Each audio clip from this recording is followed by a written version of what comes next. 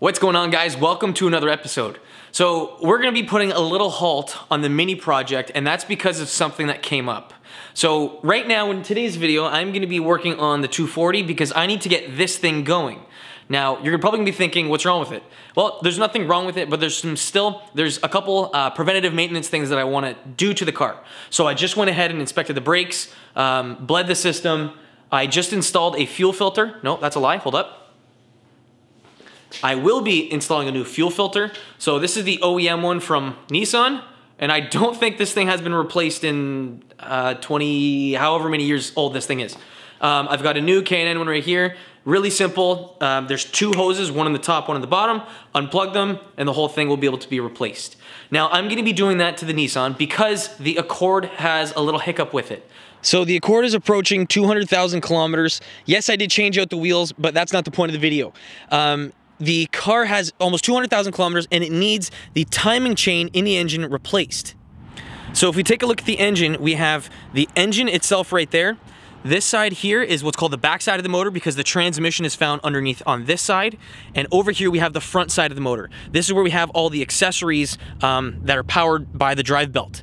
Now, well, we can't exactly see it now, but inside the timing cover and down all the way into the block, we have the timing chain that connects the intake cam, the exhaust cam, and the crankshaft sprocket, all of those together. So it holds them all together and makes sure that everything stays nice and timed so that the intakes open at the proper time, the exhaust valves open at the proper time, and the crankshaft is in the proper position. Now, over time, the chain will stretch. Once that chain stretches, you're gonna have an issue where you either might get a check engine light or you might have a valve that kisses your piston if you have an interference motor. So if we look on the back side of the engine and the transmission is right under here, we're going to see that we have two sensors for our camshafts. So we have, see that blue connector there? That's for the intake, and we have another one back there, and that's for the exhaust. If you have your timing chain problem, you're gonna get either a code regarding one of those, or you might also get another code. I'll link in the description box what the actual code number is, but that is a good way to indicate and see if your timing chain is stretched. Now, even though I do have that check engine light, I can still drive the car. Everything works fine, the car revs up fine, but the problem is that I have a check engine light, and I need to go and pass my emissions test, and with that check engine light, I can't pass it. So what that means is that the Accord is gonna be getting parked for the next week or so. I've got parts coming in for the Accord to fix that problem, and I'm gonna be showing you guys, if I can, how to do that entire procedure. If you were to bring this to the dealership, for instance, you'd probably be spending upwards of $1,000, including parts. So by doing it yourself, you're gonna be saving a lot of money, and I'm going to show you exactly how to do it. Now, if you have an engine that I have, if you have a K-series engine, which is a 4-cylinder, it's going to be quite simple and straightforward. The same kind of procedure works if you have a K20, which is the same kind of motor as this, but just less displacement. But what I'm getting at is that because I have this motor, this K24 in the Accord, which was also designed for a V6, I should have, in theory, a lot of room in my engine bay to get this done. I don't have to pull the motor, and that's a cop driving by my house. I don't necessarily have to pull the motor, which saves me a lot of work. What I do need to do, though, is remove everything on the passenger side wheel well, so the brakes, the wheel, the entire spindle, the coilover, the passenger side axle. I need to take everything off of the front side of the motor, so all the accessories, so that I can get access to the timing chain cover and then replace it. But I'm working on the 240 because I have to get that thing working so that I want to make sure that that thing's golden so that I still have a car to drive. The Mini is still broken. It's still up in the air on jack stands. So, yeah, that's not an option. But the Accord works. No, that's a lie. The Accord doesn't work. But this is just what has to be done. Back to the 240, the fuel filter is going to be found on the right side of the engine bay. So everything that we're going to need to do is all found over here, and we only need simple hand tools. These few screwdrivers and that one pick are all that you need to get this done. So this here is the filter that we removed from the car. So the fuel comes from the bottom and then goes upwards. Now, the fuel filter that we're going to be replacing this guy here with is the same kind of thing. However, it's not an OEM piece. This one here is made from K&N. But you can see that the flow still goes in the same way.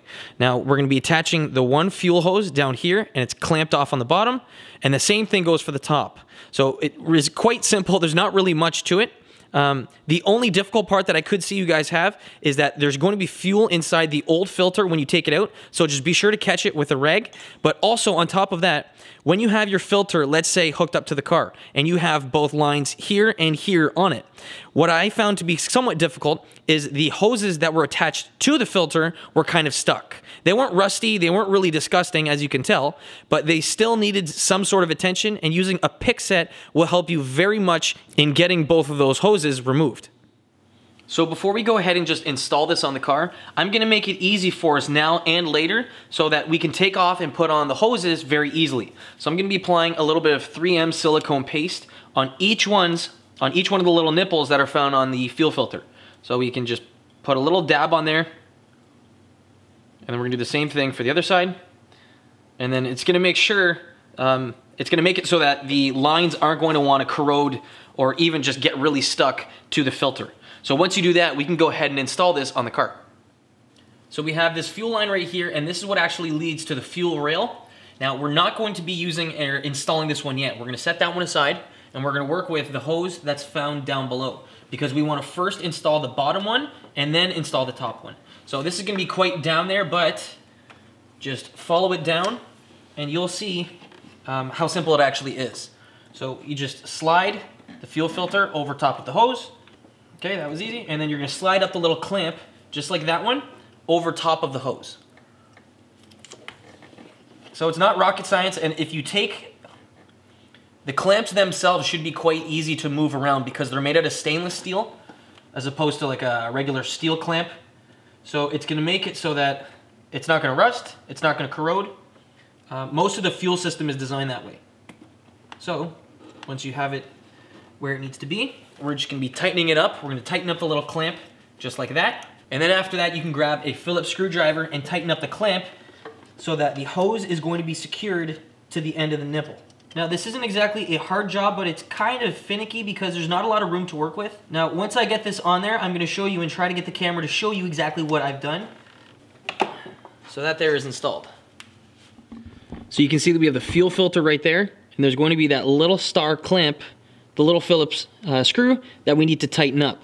So as soon as that guy there is tight on the hose, the bottom side of the fuel filter is going to be attached. Now we're going to replicate the exact same thing to the top one with that upper hose, and then we're going to attach it to the end of it right there. So if we reach down here, we can grab our fuel filter, and we're going to pull it up so it's locked into the little bracket that's found down here. And once it's in that position, we can move our hose on the top, slide it over top of the fuel filter, and we're going to be clamping on that clamp just like we did for the bottom one. The next step begins inside the car. So what we're going to do is we're going to grab our key, grab it and turn it to the on position so that the fuel system will prime the fuel filter. Now once that's done, the fuel filter is going to be filled up with fuel, and it's going to allow us to turn on the car and not starve anything of fuel. Now you're going to cycle that and do that about 3 times. And then once you do that for a total of 3 times, you should then be able to turn on the car, and it should start up right away.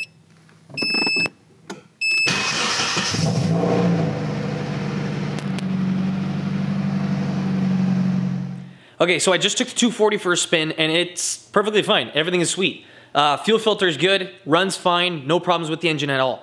Now, on top of that, I also went ahead and bled the brakes, and I also did a little something extra to the wheels. So these wheels are LMGT4s. Now these specific ones started off their life as a silver powder coated wheel. That's how they came from Nissan, or Nismo.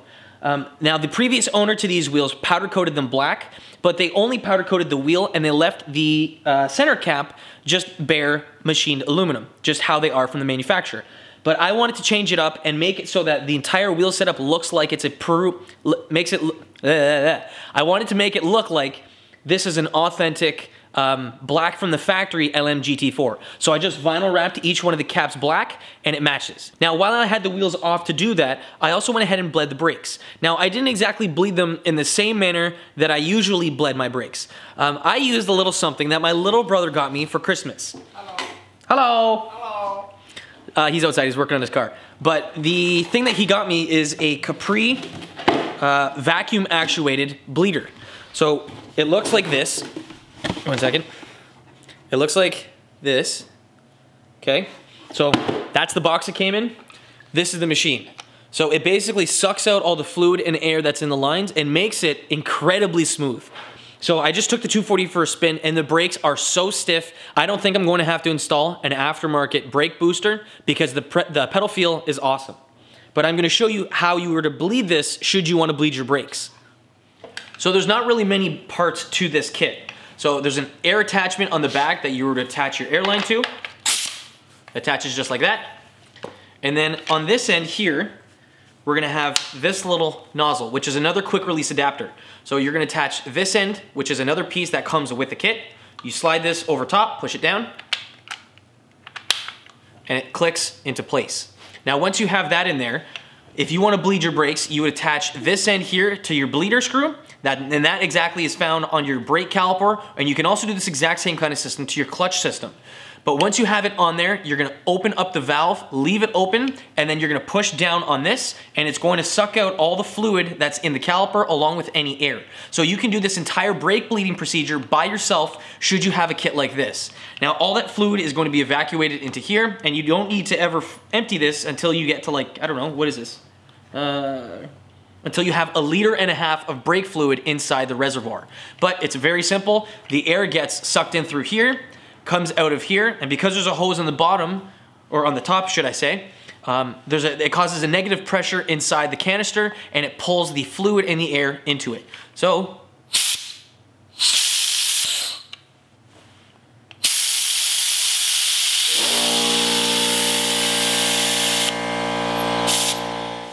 that's basically it. If you guys want to pick up this brake bleeder kit that I definitely approve of, check the description box. Now, I know they also make smaller hand actuated ones. I'll also link one of those because you guys can see the difference and you guys can choose for yourself which one you guys would like. But as for the mini situation, I am going to be working on a little bit more. Porting and polishing the head I'm working on, and it takes a long ass time. I have a couple extra parts and tools coming in for that so that I can do the job properly and as best as I can. Now I'm gonna be showing you guys how to completely do that when I'm done that video. But I'm gonna be probably gonna get interrupted from that when the parts for the Honda come in because I need to get that thing going. Realistically, I don't wanna drive this thing so much now that it's still kind of cold. But as soon as it does get warm, I won't mind driving this thing. But I need to get the Accord going so I can at least have my daily back. Or sell that and get another daily. I don't know, I'm just kidding. But I'll be fixing the K24, I'll be doing the whole timing chain and everything. Yeah, that's where this video is going to end. Thanks for watching, guys. If you have any questions, throw them down in the comment section below, and I'd be more than happy to help. Again, guys, thanks for watching. I'll catch you in the next one. Peace.